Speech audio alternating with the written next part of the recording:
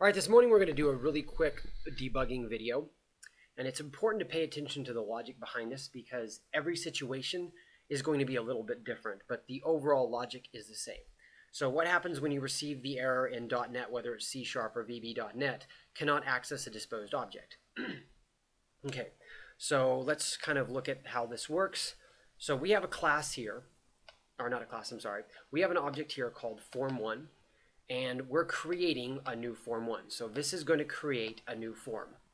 And when the person clicks a link right here, form is going to show up. Okay? It's going to appear. Now on this form, we have the person is going to do a lot of different things. At the end of the form, let me put this just here in comments, end of the form, when the person's done, they put the button, all the data been submitted, it's going to close out the form. Now note, the object fForm is disposed. Okay?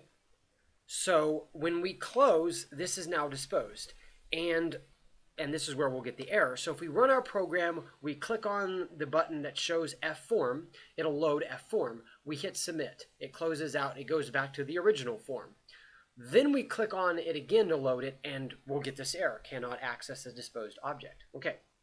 So what is the fix for that? Or, again, if you have a similar error where you're seeing that the object has been disposed, what it means in C#, VB.NET, .NET language in general, is that the property of that object is disposed. So it is a disposed object. So what do we need to do? Recreate the object, reinitiate the object, right? If it's been disposed. So this is an example. Now, again, the code looks the same. If you look at this code, it looks very similar. The difference is when the person's going to click on the link, it's going to first of all check, is the property of fForm disposed? If it is, basically, if it's true, what are we doing?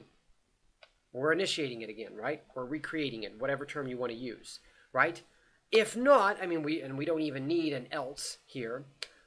It's just going to go ahead and show. So, right, I mean, if the property is false, it's still going to show. Regardless of whether it's true or false, it's going to show. The difference here is that we can continue accessing the form over and over and over and over and over again. We can close it out and then re-access it, close it out and re-access it. So again, if you're getting this error, whatever object you're getting the error on, you'll want to look at the property is disposed, true, and create an if statement, something that checks that, and then reinitiate the object.